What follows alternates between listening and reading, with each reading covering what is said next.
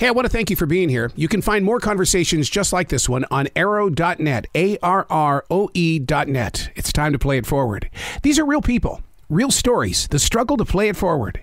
Episode number 550 is with Sharon Price John, author of Stories and Heart. Good. How are you? Absolutely fantastic. Your book speaks volumes inside my soul. And I mean, just the title itself, Stories and Heart. A lot of people don't understand that. But where it really starts opening up and cleansing the heart, the power to create a life you love is within you. It's not out here. It's within you. And I love that idea. You are a planter of seeds. Yeah, and a builder of bears. To get into that moment, to be able to basically, relinquish what you believe is that happier person. What did you personally have to go through? Because we don't just wake up one day and say, hey, I'm going to write a book called Stories and Heart. Oh, gee, no. It's years of a journey. Mm-hmm. And I think that that's sometimes part of the challenge, is that people want to get there so quickly in this world with, media and how fast things are coming at us that, it takes time and quiet and internal reflection to really understand who you want to be as a person, what goals are really going to make you happy that are being influenced by the inside versus the outside. And then, being willing to be bold enough to make choices and take steps on what's possible versus what's probable. What I love about getting older is the fact that we have been leaving breadcrumbs behind. I've been a daily writer for 29 years, and it's fascinating to go back into those pages and go, oh my God, I can use this right now. And that's what it's almost like that's what you've done here, Sharon, is that you have picked up breadcrumbs and you're saying, this doesn't belong to me anymore. Here, I want you to grow with it. Oh, I really appreciate that perspective, and it was really that kind of aha moment for me that ultimately the waiting of write the book and share the stories over the fear of maybe nobody will want to read this, or even sharing some of my personal insights that I am kind of a private person, but it became overweight on the side of you gotta share the breadcrumbs. But I'll tell you what, Sharon, you do something that radio people do. If you do not bare your soul and come out with a little bit of transparency, you can't pull people into your paragraphs, and you do that. You allow them through your stories to say, I thought I was the only one. No, you're not the only one. We're all going to grow together. Right, and I also think that I really wanted to start all the way back to childhood, mm-hmm. where sometimes, even in a position that you're in, people are like, oh, yeah, but they are this or they did that. And so all of a sudden, in the minds of many, you become unrelatable. Well, we're all relatable as kids. We all tried to climb a tree that we thought was impossible to climb. All of us have had death in our families, like my grandmother passing. All of us, had to make some choices about whether we want to go to school or not, or where. So it's not all about the successes. It's about the failures and the journey, and allowing that journey to twist and turn and seeing the beauty in that. You bring up a very interesting point about losing people in your family, because I always grew up fearing losing my parents. But since I have gone through that now, I hear their voices more today than I did when they were with me. And I just know, but you can't, until you experience it, you just don't know it. Right, and my father's voice is echoed, as well as my mom, but mostly my dad and my grandmother throughout this book. While writing it, I could hear my dad saying some of the things that I talk about. Yeah. The thing that you do is you activate your readers, because you can't, words in a book are one thing, but when you activate them with exercises that they can put into their own chapters, they've got to learn about it and put themselves in that situation. So that was very smart of you to do that inside this book. Well, some of it is I didn't want this to just be some, long narrative. Mm-hmm. I wanted it to be an active book. So, I broke it down into these smaller digestible sections where I sort of tell a story that sets it up, hopefully something that's a little interesting. Maybe you learn something. Certainly, I hope you relate to it. And then I try to ask a question from the heart that relates back to sort of the subtitle in each book. I mean, sometimes it might be, Goals and Gumption, which is the first book. And I relate that question back to, do you have enough gumption to really follow through on these goals that you set in your life? And then challenge people to think about that, what they've done.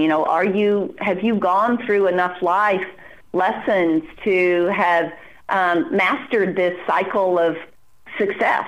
Because it becomes a habit or not of, setting a goal, trying, failing, and then trying again, and then it working, and recognizing that failing is a part of the success path. If you've never failed, you don't know where your limits are. Failure to me is fuel. That's an open eye moment. Well, right, but it took you probably, I'm guessing, a while to create that narrative around failure that is now empowering for you instead of stopping you from doing anything every time you do something that doesn't work, because that's what I think people aren't sometimes willing to share, particularly successful people, and we must share it. That just because without that, people have I think a misconception that if they try something and fail it, that means they're never going to be successful, because clearly no one that's been successful has ever failed. And that's not true from you to Thomas Edison. Randy Bachman of Bachman Turner Overdrive, and the Guess Who once told me, he says, you only know me for my hits. You don't know me for my misses. He says, you have got to hear my story. That's exactly right. And there's, I can't think of a successful person that when being willing to be candid and truthful, or to, as your point, open up your story a little bit, that's not the case. And we narrate our life sometimes in these really sequential bullet points, like a resume, but people need to know the ups and downs because it's there. And that's what gives people energy and power and will to move forward sometimes, is just the recognition that every single one that's accomplished anything worthwhile has had a circuitous journey. One of the things that I do is I keep a defrag journal. I defrag everything because I believe that relationship with the inner core, it starts off with sharing that story, or someone's going to write it for me. How important is it to get in there, ask the questions to your personal self so that you can bring it forward to help others? Well, the first part of that's absolutely critical, or I think you'll probably, never really get in touch with who you are, and that takes some quiet time. Yep. And people come up, find the different paths to do that. Some people run, some people meditate, some people do yoga, whatever it is, but your if you want to call it soul or your inner self, it has something to say to you, but the world's pretty loud. Yeah, it is. So it's we have to take that on ourselves to be aligned with who we really are. And your true self wants to tell you something, but you have to listen. You have to be willing to listen. Yep. And that response of how that makes you feel, try something on, visualize yourself in this role or that role, or doing this or doing that. And if that makes you feel like that's empowering, that's exciting, then that's probably a path for you to explore. I'll tell you that anything you're going to do is going to require energy. Yep. You still have to get up in the morning. You still have to put your feet on the floor. You still got to exude some action. But when you're on your right path, it's just energizing. At the end of the day, you somehow have more energy. You did the same stuff, physically the same amount of energy that came out of you. But somehow, when you're doing something you love, or you're on your right path, or you have a lot of, feel like that it's something you're on a journey that's bigger than you, which is also a part of it. It changes everything about the way you tackle almost anything. even the negative things that happen. The importance of this book, first of all, listeners need to understand, it's called Stories and Heart. And what they need to do is don't buy the book to read the book. Buy the book to sip on it, to savor it, to take it one day and one page at a time. That's how important this book is, Sharon. I mean, it is a great book to put into your daily life. Wow. Thank you for that. I mean, that's really flattering. And at the end of the day, I mean, I think that I feel like that you're understanding that, you know, I never wanted to write a book, quote unquote, about me. That's not the goal of this.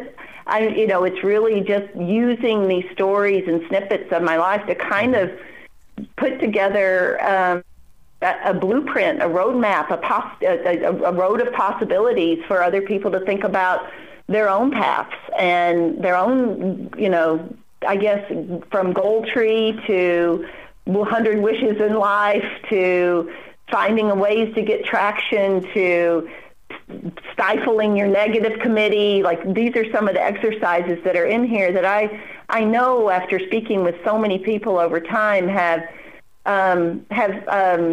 interrupted careers and for no reason than any other than that what you're spinning in your own head. Oh, my goodness. Please come back to this show anytime in the future. The door is always going to be open for you, Sharon. Well, this has been just delightful, and I really appreciate it. And I'd love to hear, you know, more from you and if you know, what you liked or didn't like about the book. I'd really appreciate that. Absolutely. I'll reach out to you, okay? That'd be great. You be brilliant today. You be brilliant today.